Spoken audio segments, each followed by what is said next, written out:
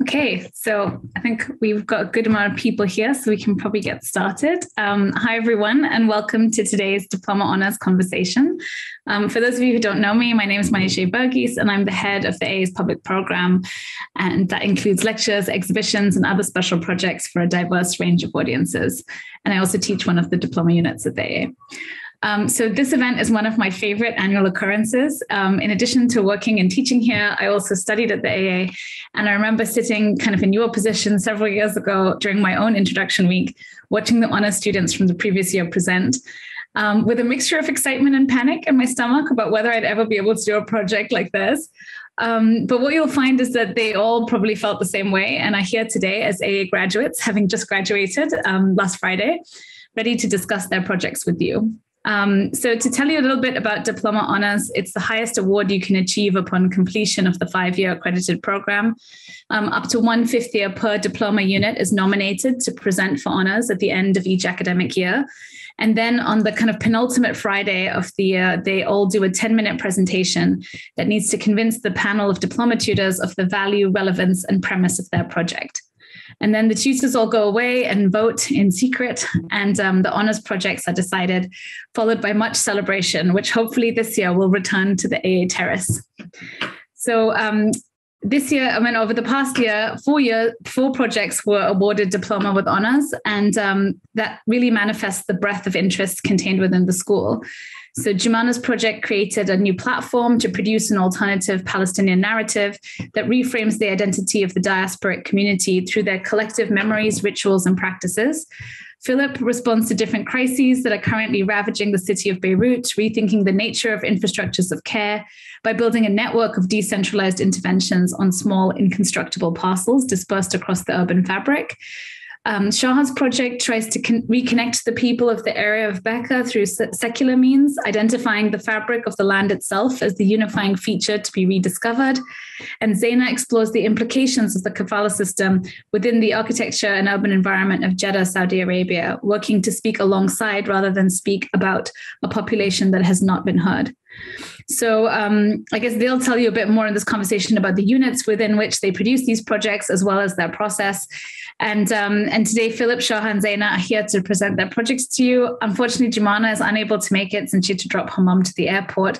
But since she was my student last year, I'm happy to answer any questions about her project that you might have. And since all 4 of them were such good friends, I'm sure that Shaha, Philip, and Zaina can help me do that too. And while in the past, this event has usually been a series of presentations that we would do in the lecture hall, since from the past year, all the presentations can be watched online. Instead, we thought today we'd have a conversation around kind of how they worked on this project, the common themes they share, and the future trajectories of each of these projects. So if you haven't already, I encourage you to visit the exhibition of exemplary work from the past academic year that can be viewed online. I'll post the link in the chat.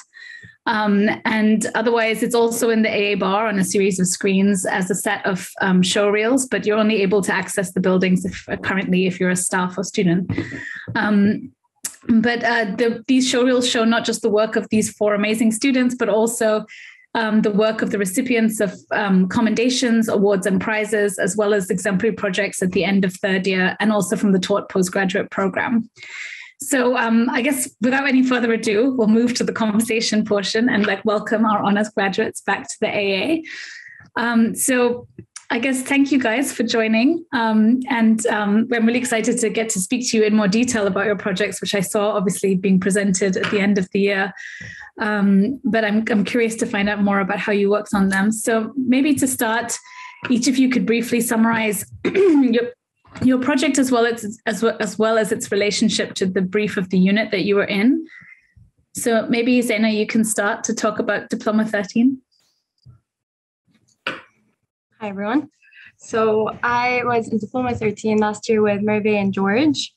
And we started off the year by getting an apparatus.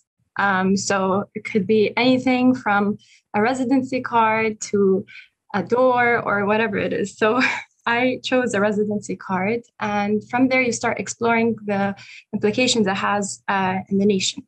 So I will share the screen. Can you see Sorry. Yeah. You see my scene? Okay, great. So the subject I was working on was the Kafala system. And what intrigued me to start working on this topic was that there were reforms right before, in the beginning of last year, of the Kafala system being demolished. But with time, I realized that it was excluding the most vulnerable, which was the domestic workers. So I started analyzing this tool right here, which is a residency card. And from there, I divided my sites into four: my home, the ministries, Karantina, which is informal settlement in Jeddah, and the entirety of Jeddah as a whole and how it functions. So this project was really personal to me because it started from my very own home, and seeing how, depending on your hierarchy under this residency card, you're treated very differently in Jeddah. And so my film encompassed all the rooms of the houses that each experience it very differently, and also looking at how the domestic workers, how they live and how they experience the space, as well as undocumented workers. And my project was mainly looking into spatializing testimonies from a community that has not been heard. And I worked with the undocumented workers in Jeddah. Now they are one of the major reasons for the city to function as a whole, and yet they're the most invisible. And if they were caught as well, they would be deported. So I wanted to see how much I wanted to show how much they impact the country and how they function, as well as how they view the city. I'm gonna share just a bit of the film that I worked on, if that's okay, Merve. Merve, managing. Sorry. Can you see this film? No, we can still see your PDF. Okay. Here. Is that good? Yeah.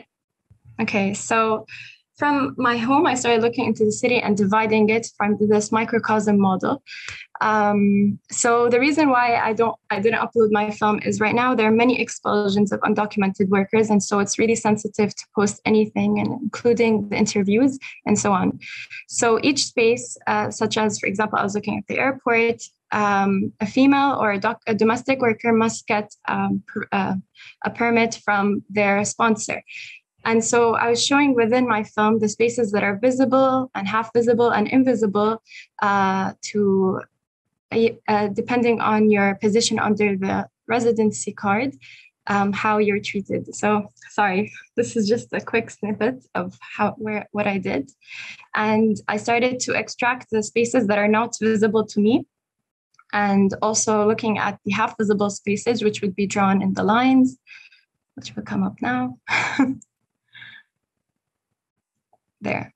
And so it was mainly looking at how the city is viewed depending on where you sit under the Kafala system.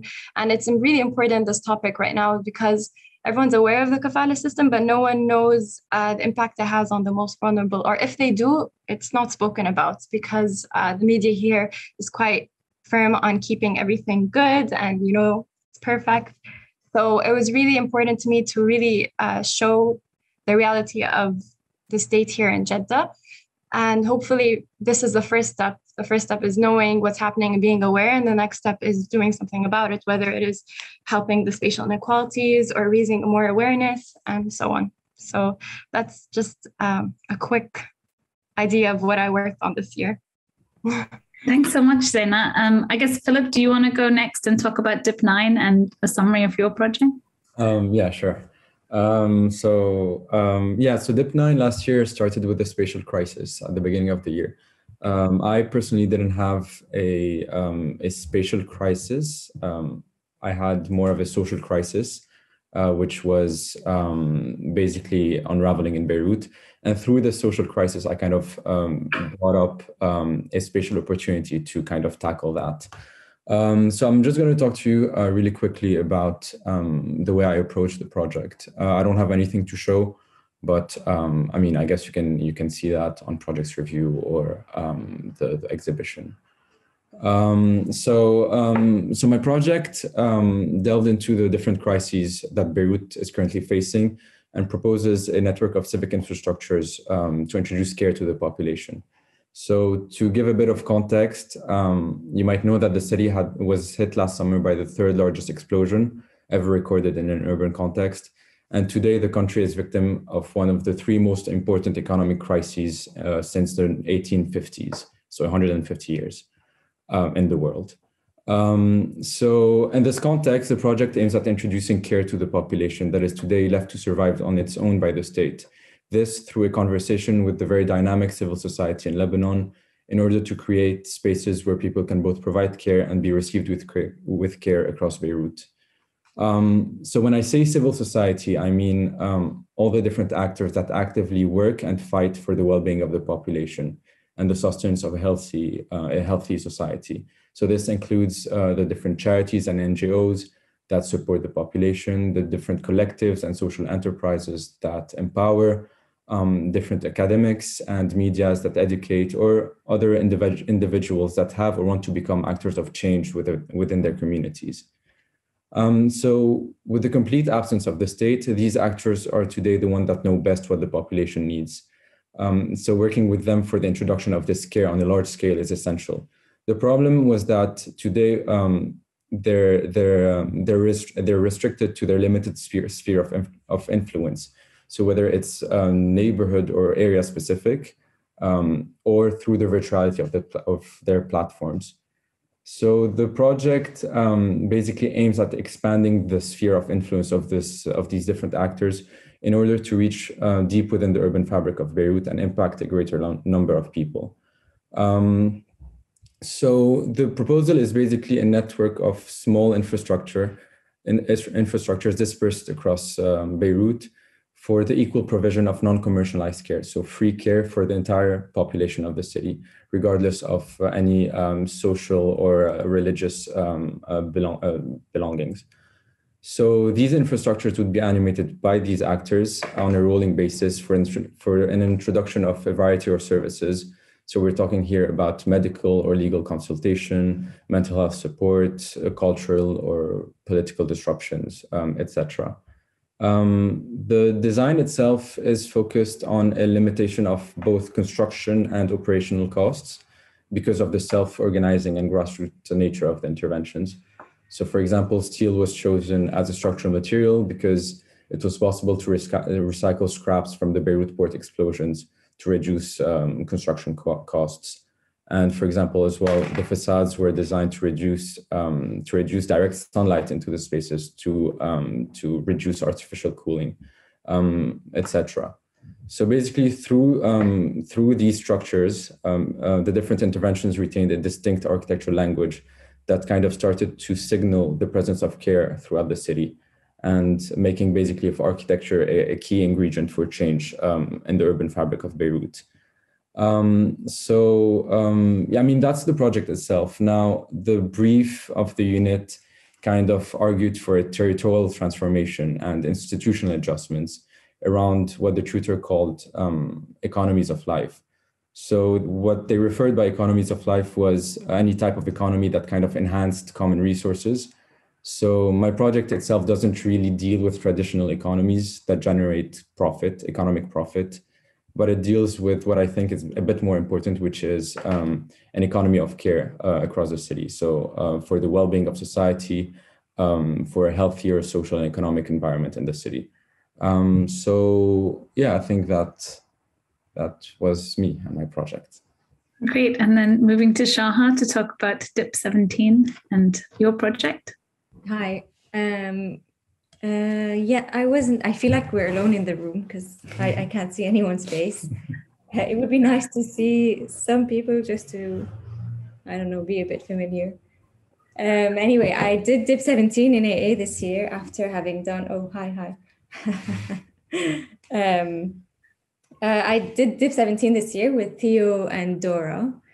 And the unit starts with a material study. And so you basically start the unit by choosing a material, going straight into studying this material in terms of its properties, in terms of its relationship, its history, its socioeconomic issues, environmental issues, and all that. And then I think the tutors really made sure that we went out of our rooms during that year And so we had to go to a field of extraction. So what I did was I chose the material clay, so earth clay, and really studied it in depth, went to a field of extraction and studied kind of the chain of how it goes from the extraction to the built environment, and kind of identified some flaws. And then after that, what we do is a study of form. So it is a unit where you design a lot. So you start designing straight away.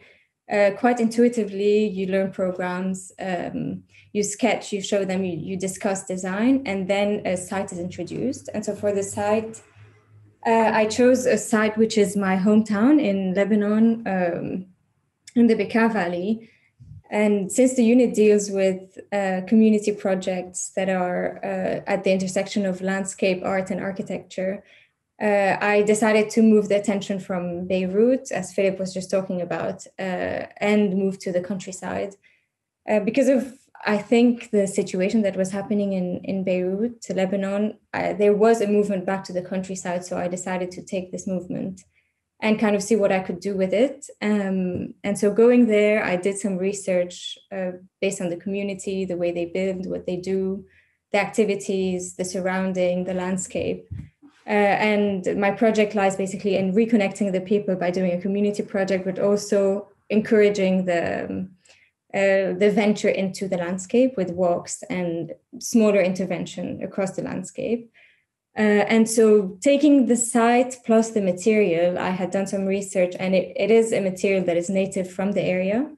Not only the area in Lebanon, but also Syria, Palestine, everything that surrounds it. It's a material that bound people together at one point in history before a lot of problems that there is in the area there. And so looking back at the earth vernacular of this area, I also looked at contemporary building constructions and how I could adapt this to the village. And so the project was a community project where the activities are based on domestic activities that are done in the village, so as to not really alienate the people of the village, so include everyone. And it's a project that is like the site is at the border of the village and the landscape, so it's kind of a step towards the landscape. And it consists of programs that are very familiar to them, so cooking, learning spaces, hammam, and the project uses a construction technique which is kind of pushing a bit forward the clay extraction, so making the site an extraction site and moving and molding and sculpting the ground on site with the machines that already exist. And so I think in that sense, it responds to the unit brief. What else do we do? I think in the unit, the tutors encourage us to think about the democratization of a building method. And so in that case, for me, it was building brick votes with the brick that is extracted on site. So this whole cycle of extraction and building on the same site with the firing and with everything that goes within it. I don't know if anyone has any more specific questions. I think you can watch the YouTube presentations. I don't have any visuals to show. Maybe you could share the links to our projects review projects. Yeah. So if you in the kind of listing for today's event, there's a link to all of your projects on project review. But as Zaina described, like she couldn't upload her video prior to this because of the sensitive subject matter. That's why she showed a bit more of the visuals associated with it. But I guess David Green actually just asked a question about maybe if each of you could summarize what your research question is, because obviously the unit briefs are kind of a framework or a jumping off point. But I think in your fifth year, you end up doing your project as opposed to necessarily the unit's project. And the unit brief is just there to guide you along the way. But I don't know if you wanted to just summarize your research question in doing these projects. I can start. Yeah. So what my project was looking at was, so after primary research and collecting information about the Kafala system, my project took the form of a series of situated testimonies of 4 migrant individuals. So a foreign worker, a daughter under the state, a domestic worker, and undocumented worker. And all of these are spatialized through a collaborative process and a 3D model that facilitates the shifting in perspectives. And it's an investigation that makes evident the implications of the Kafala system into the architecture and urban environment of Jeddah, Saudi Arabia, in a nutshell. Very good summary. Shaha, Philip?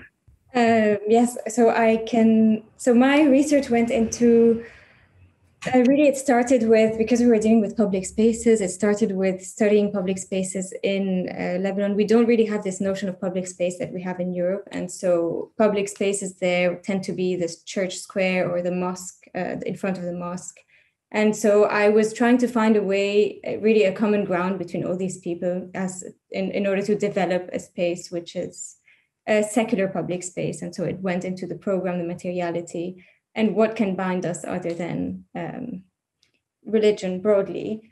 But then there's another question that I had asked myself during the project was, in terms of construction, was how to bypass the quarry, really, and make the building site a quarry itself. So kind of a cycle, and have to reuse and develop a system on the site itself. Yeah, I think that's it. I mean, for me, I'm gonna kind of repeat that. My project initially was a social problem before becoming an architectural project. So, I mean, I started the year questioning the idea of resilience in Lebanon, because, I mean, everyone keeps saying that, oh, the Lebanese are so resilient, they can withstand anything, blah, blah, blah, blah, blah, blah. And I was really angry at that because, I mean, I was in a mental state that was, really, really focused on Lebanon, and everything was going crazy there. So I started questioning this whole idea, trying to understand how this fits within global geopolitics or systems, so neoliberalism, etc. But then, so the question that I think that kind of summarizes well the project was how to kind of work with grassroots initiatives to introduce change on an urban level within a city, and specifically here, Beirut. And when I talk about change, it's both societal change and political change. So trying to educate the population on their rights, on what the government or the state is supposed to represent, and what rights they have, and what they should be having. So it's a project that is, again, in conversation with all these people. So I went to Beirut, I talked to a lot of people, I talked with urbanists, I talked with the people from the municipality, with different charities, NGOs, etc., to kind of craft this whole project that is a project for the people of Beirut itself. So yeah.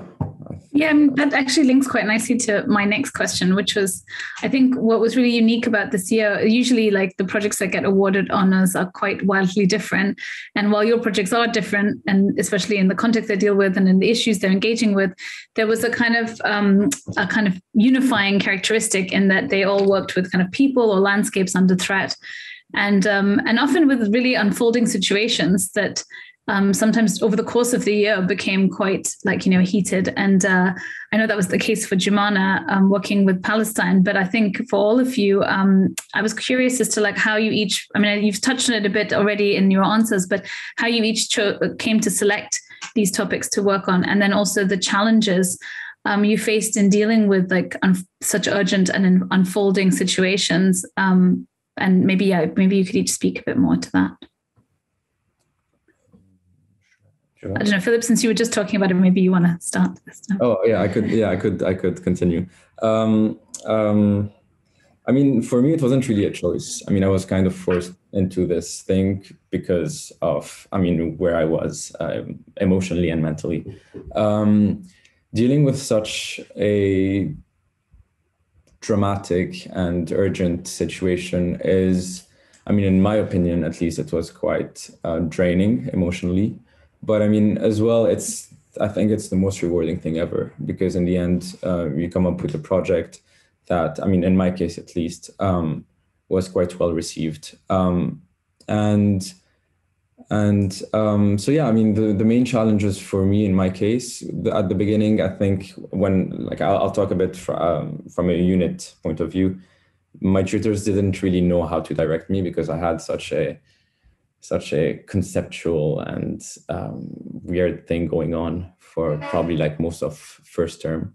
But then it kind of evolved into something much more architectural, and then it kind of picked up quite easily. I didn't have any problems developing the project itself. But I mean, if I were to kind of ground the project even more, if I were to continue working on this project, I think the main challenges would be the authorities in Lebanon. So the state not wanting a project like this to happen. So I've been talking with a lot of people on the ground in Lebanon, some people that find interest in the project, and the main challenge we're facing is that if, for example, the municipality doesn't allow a project like this to happen, it will just not happen.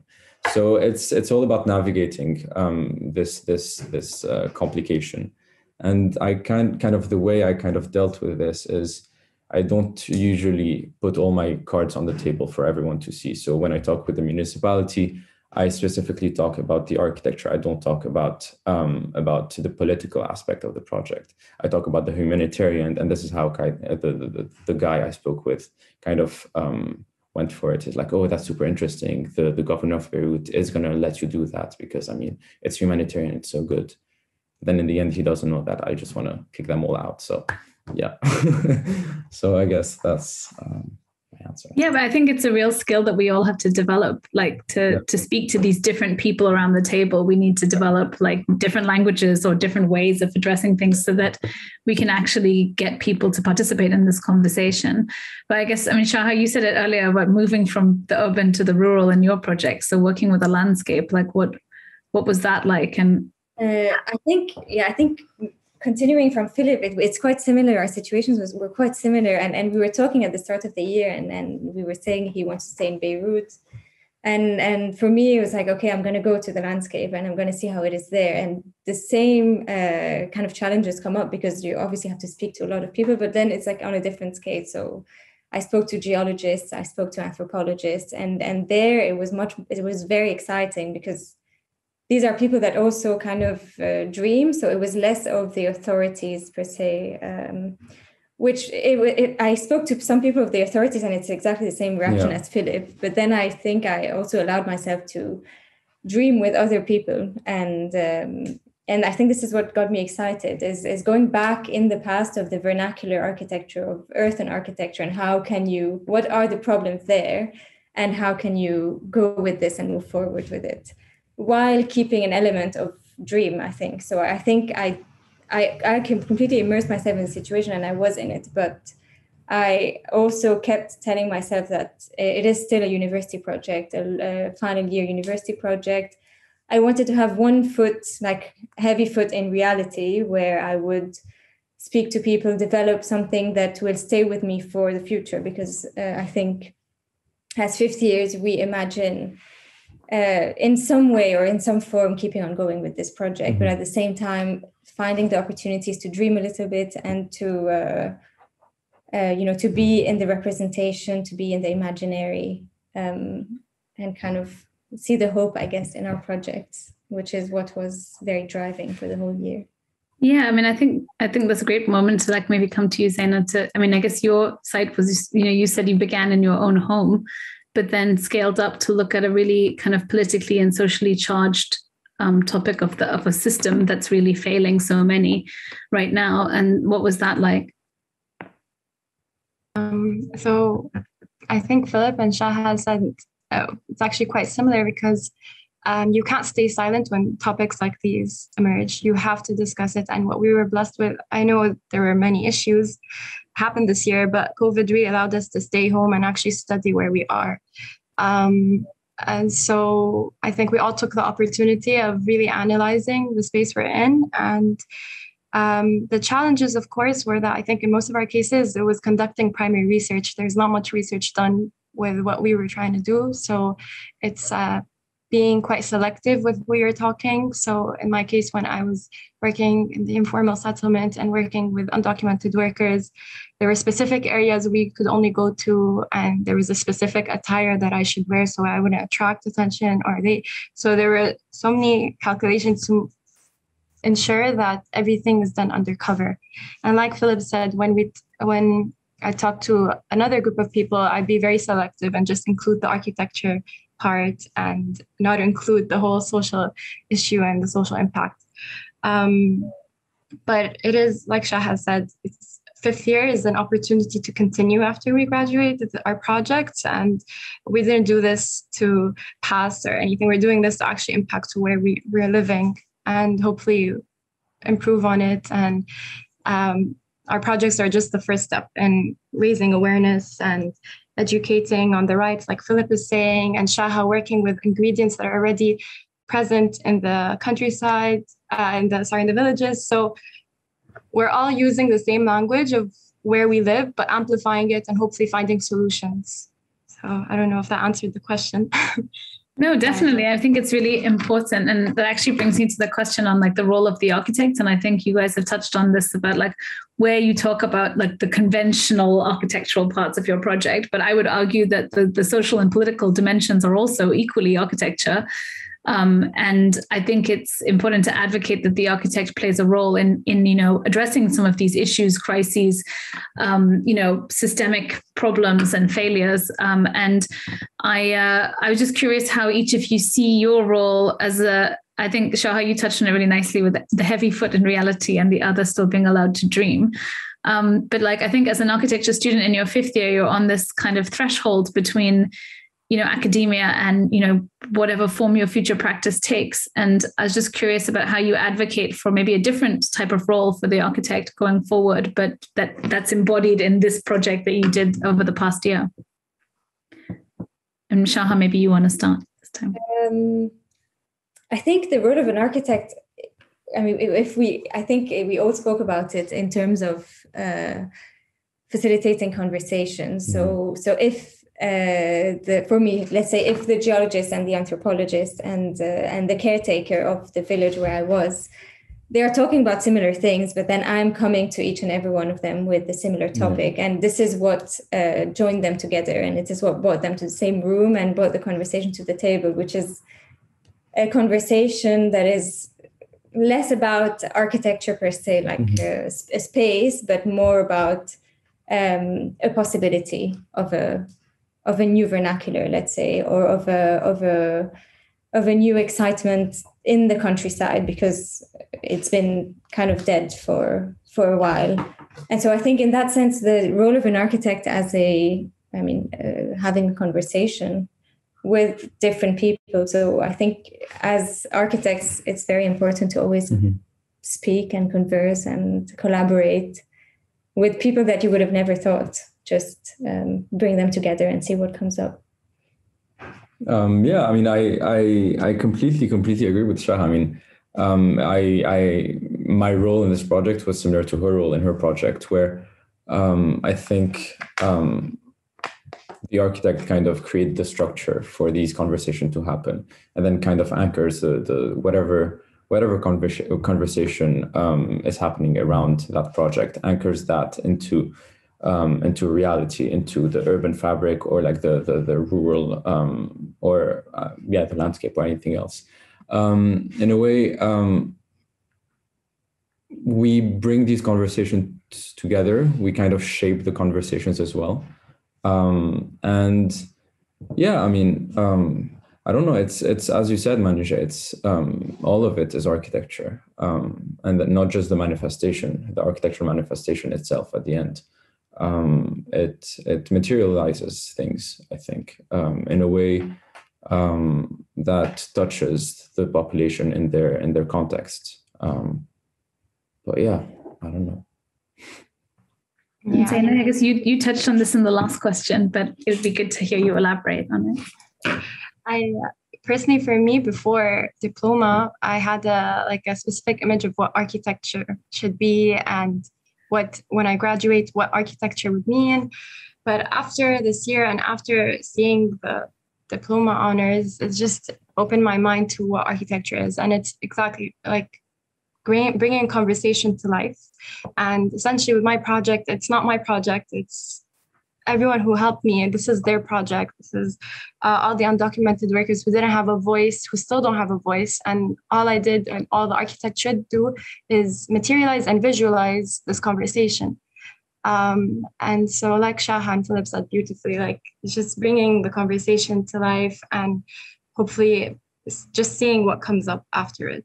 And it was great to see, because I've been in the AA since foundation, and the Diploma Honours this year is different than any year I've seen. So it's great that these kind of projects are being recognized, and I can't wait to see what the next step is. I have to say, I'm really excited that your projects are recognized, and I think it's a testament to how much you guys cared about them. But also, I think after a really crazy year, it felt reassuring to think that we as architects can actually engage and maybe do something to try and intervene in these difficult situations. There's another question from the audience, from Mashad, who has asked, if you had the chance to extend, continue, and take your projects further to give greater awareness to a larger community, how would you do it? And what would you highlight more than other aspects of your project? And also, what tools would you use? Which actually links nicely into a question I was going to ask you all about the role of media in your projects. Because I mean, maybe because we were online, but also because of how much it can immerse people within. Each of you kind of made a film in different ways. But also, when you make a kind of film, you're also thinking of the audience, for who that's for. So I guess, yeah, thinking about which bits would you develop further and what tools would you use, but then maybe also the role of media in your project and who the audience is. Zaina, do you want to start? Sorry. So that's a really good question, and something I'm still trying to figure out. But I think right now, what's been most effective in progressing the project is communicating with architects, young architects around, and just first of all, raising awareness of the topic. Also, what I've done personally is I've shown my projects. I haven't shown them to any of the officials, of course, or any, let's say, senior architects. But what I've done is I've gone to universities here in Saudi and presented my work and seen how it would be received. So you really need to, depending on your project, you really need to see what group of people that is really going to take in your project and like hopefully take the next step of finding solutions. But I don't know how to answer this question so much, but I think, of course, it's really important. I think in Philip and Shaha's case, they can probably tell me, it's really important to share on Instagram. I think that's what's, as well with the whole situation in Lebanon the last year, this is how it sparked. And so sharing on social media about the issues have really raised awareness. And I'm not sure, maybe you can continue, because I don't know so much how to answer this. I can continue. I think the media and the communication of the project is a bit different. Like I think if I was to continue this project, there's the technical aspect that I'm already exploring, which is back in the village and with the people. So we have found clay, and I am researching clay factories around, and I'm seeing if the bricks that I need can be manufactured. So in that sense, this is the very real food that I was talking about. And I think the conversation continues there in a very real and architectural sense, in conversation with the people of the village. But then I think the importance of media, I think I took a very deliberate choice to not represent things as they are, I think as opposed to Philip Philip, when with his media, he showed it very realistically because of the nature of his project. I think it was very effective and perfectly representative of the landscape surrounding. It's a compliment. But for me, I think I wanted to be a bit more dreamy to as well attract the another crowd, which is something that is completely at the opposite of the real. And I think I tried to do that in my project of like, there is a bit that is very real and there is a bit that is very dreamy in the animation that I did. And I think in the mediums that I was trying to explore, which were as well new to me. So I have enjoyed that. Should I continue? Yeah. Picking up on that. I think the choice of media for my project, as Shaha said, was to kind of anchor my project in reality. So the visuals I have are seem quite real, in a way to kind of prove to people and show people that this is something that can actually happen. This change that you want to achieve, it can actually happen, whether it's in the urban fabric of Beirut or politically or socially. All of these things are at the tips of our fingers. So that's in a way the way I kind of approached representation in my project.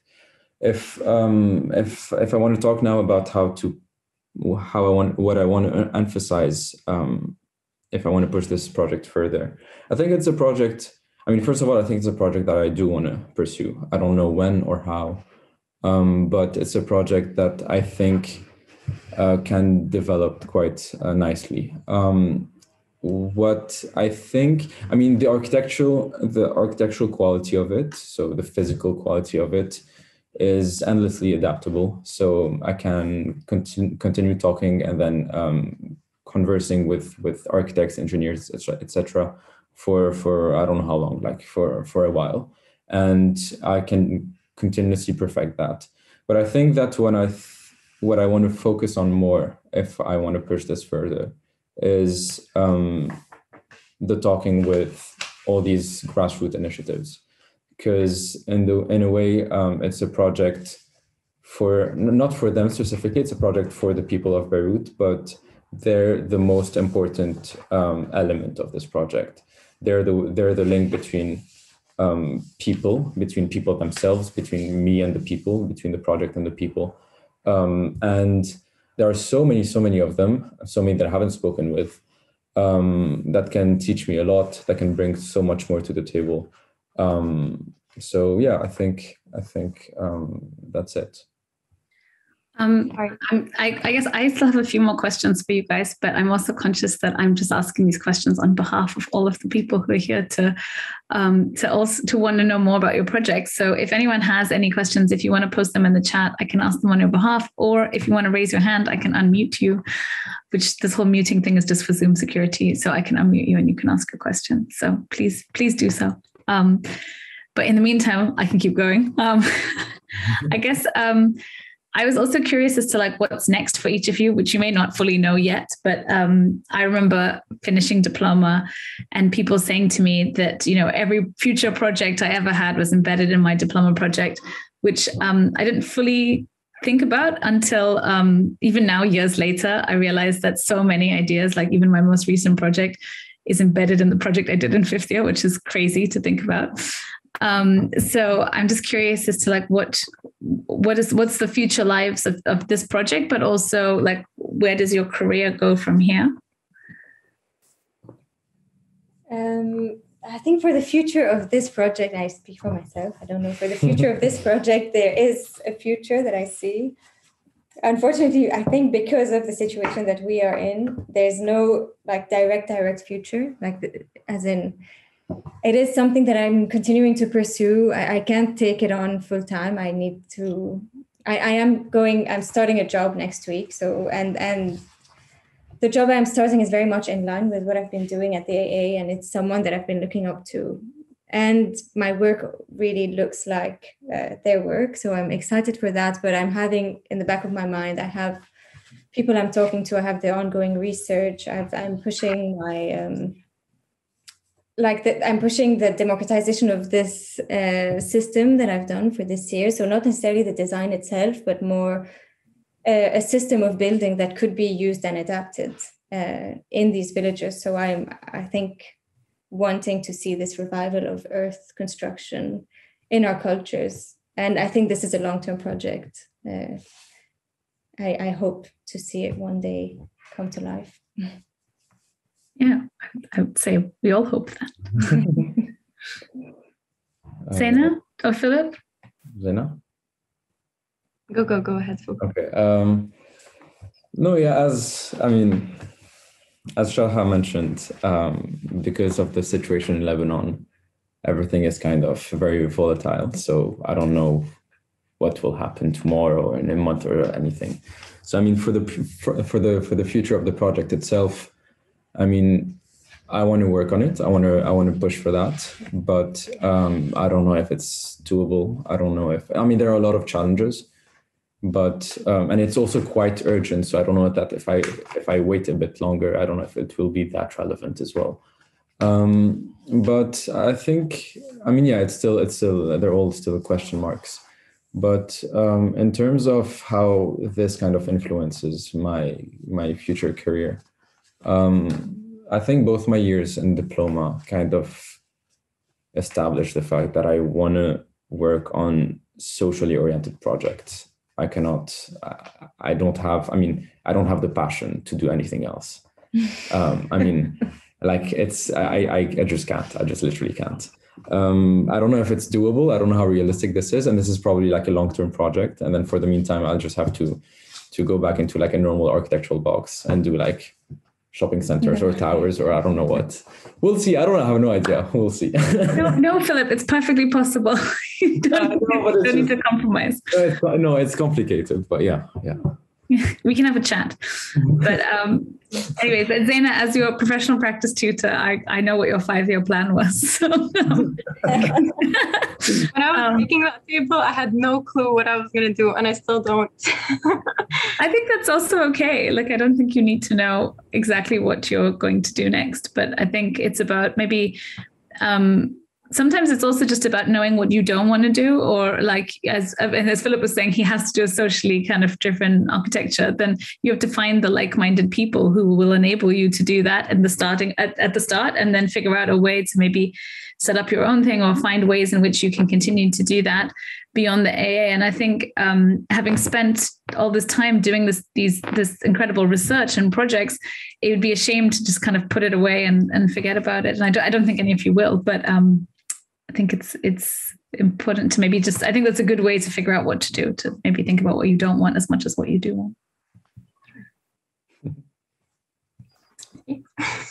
You're not going to answer the question. No, I completely agree with what you were saying, Manjay. Like, I think this is for the audience as well.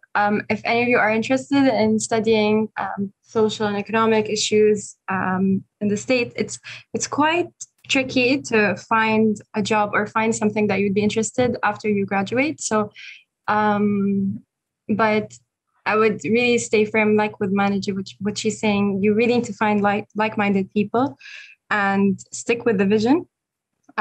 So for me, for example, I'm struggling a lot to find something that's similar like this in Saudi, and I would love to stay here because this is where I want to try to improve the situation.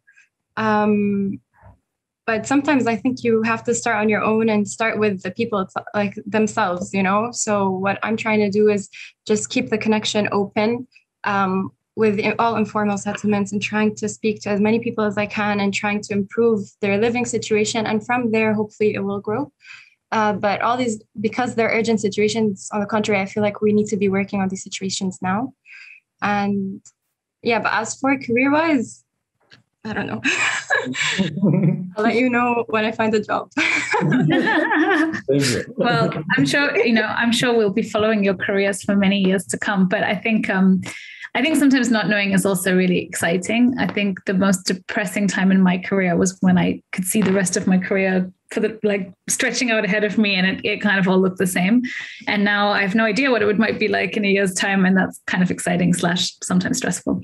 So I wouldn't always worry about that. I think that's okay. But I guess we're kind of running out of time. So maybe to close, I guess what does it mean, having worked on this project, to get kind of receive diploma with honors? Like, what does that mean personally, but also for your project? And I think, Zaina, you touched on this earlier because you said, for these topics to be recognized in this way was really important. And I think I think it's also what the school kind of puts forward as like the best projects from the last academic year. And for me, that was really great to see these 4 projects be recognized due to the kind of very difficult subject matters that it took on, which can't have been easy to work on for a whole year, and also to watch these situations unfold and sometimes feel helpless. And so, yeah, just to close, I guess I was curious what you each felt. I think it's very rewarding. The thing is, I mean, we're friends. The 4 of us are very close. It's we are in the same group, and I've worked with Philip for the whole year, and we can tell based on how you were almost like presenting each other's projects throughout this conversation. No, but it's funny because actually, like, speaking to Philip from the start of the year, I mean, we would have never seen ourselves here. Like, we couldn't even envisage ending the year, let alone ending the year with a recognition of our project, which is quite spectacular, and like a lot of amazing comments. It was very rewarding because we wouldn't have thought of it 1 second, I think, Philip or me. Mm-hmm. Like seeing how we did for the whole year, how we started the year, how we kind of pushed each other to like the end of it. And I think it was the same with Jumanah. She's not here, but and with Zaina as well, because she was further. But yeah, it's quite amazing to see that ending in this way. It's like a really big joy to finish 7 years for Philip and Zaina and 6 years for me at DAA in this way. I wish we could have been in the lecture hall all together now, but it's still a very big joy, I think, at least for me. Yeah, I mean, for me, I think both Zaina and Shaha know how much I doubt myself, my project, etc. So, I mean, getting this recognition kind of validated the fact that what I have to say is valid.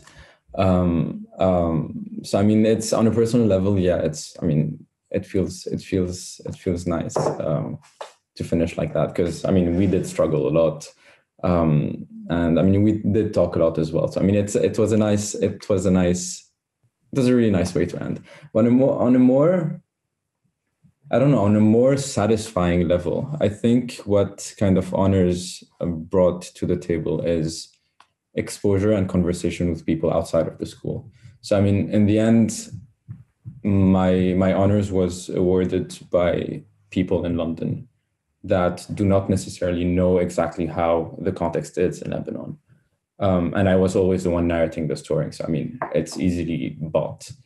But then what the honors did is that my project started being shared on social media, and then people reaching out to me and then telling me that, yeah, it's a really good project, you should push for it. Let me know if, I mean, I had a lot of people that kind of offered their help and their support to push this project further. And this was the most rewarding part, because I mean, these are people that the project, I mean, addresses, it talks to them, it's for them. And getting this recognition as well is, I think, I mean, no, not to offend anyone, but I think it's much more rewarding than having the honors, because I mean, they can sense what's bullshit and what's not. So yeah, I think, yeah.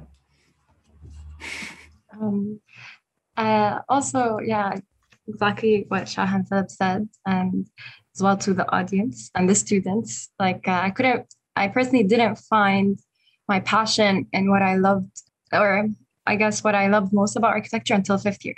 So you kind of feel like a bit lost during A. You might feel that, you might not, maybe from 1st year, you know where your path is. But so it was really, I think, rewarding to finally know what I really love doing within architecture and being actually awarded for it. And what's most validating as well is the fact that I spoke on behalf of other individuals who need a voice, you know, and we have the privilege of being able to present our work always, but some people aren't. So I think in all of our cases, we were able to speak on behalf of communities and actually visualize and materialize and so on our projects, and to be awarded for that is just so much respect for our communities. And I'm sure people who have awarded us and want to publish our work or so on, they all want to see projects that improve all of these situations. So it's really respectful, and I admire all the recognition and respect it, of course. So, yeah. Yeah, I mean, I guess to close, I just want to say that it's been incredible, I guess, to both experience your projects, but also to hear you speak so articulately, but also hopefully about a kind of a different future for the context in which you've been operating and that you obviously so deeply care about. And I know from witnessing Jumanah work on her project over the year, especially with all of the political events that unfolded just quite close to the end of the year, I was really impressed that while probably like I would have fallen apart in her position, it kind of channeled her forward and energized her to kind of deliver an even better project that kind of even blew me away. It went beyond even my expectations. So I think all of you really did that throughout, and took on this responsibility. So four very fitting projects to be recognized, I think. And I can't wait to see all that you achieve and continue to change in the world around you going forward. So you have to keep in touch. And since we couldn't be in the lecture hall today, you'll have to come back so I can take you all out to some sort of lunch. And as all you new students won't know, but I'm always the person like chasing you to come to the lecture in the lecture hall. So hopefully I'll be doing that soon, before long. But in the meantime, we'll be doing some more of these events on Zoom, which are easier to join. Yeah. But Shaha, Philip, Zaina, thank you so much for joining us and for sharing your work and also the experience of working on these projects. Since we are stuck on Zoom, I'm going to do a mass unmute so you can get a round of applause, hopefully. So let me just figure out how to do that. Also, David Green commented really nice. I would also like to ask something. Okay, yeah, go for it. I was unmuted. There is something so strong about the fact that you chose to do a project on, from this very subjective place that you come from these places. So I want to ask if it's something that you think is saved for just the place that I come from, to have this strong quality and familiarity. If that, I hope it's a question. I think, it's much more challenging. I think it's much more challenging to work on a project in a context that you're very familiar with, because at least in my experience, you're much more rigorous and much more demanding of yourself. So you don't allow yourself to bullshit through your project. I don't think it's, doing good project, I don't think that's specific to whatever context you're familiar with. You can have amazing projects wherever, and relevant, etc. But I think, in my experience, I was trying not to do anything in Lebanon for my whole experience at the AA until my 5th year, because it's the only time where I was comfortable enough doing it. Comfortable as in I know enough about it. I'm ready to do that, and it's just what I need to do at this point. But I don't think you should pressure yourself to do something from wherever you come from. I think that you can have a great project wherever, if you're interested in the topic you're dealing with. Mm-hmm. But obviously it does help if you're really passionate about something where you come from. But it's not. I don't know.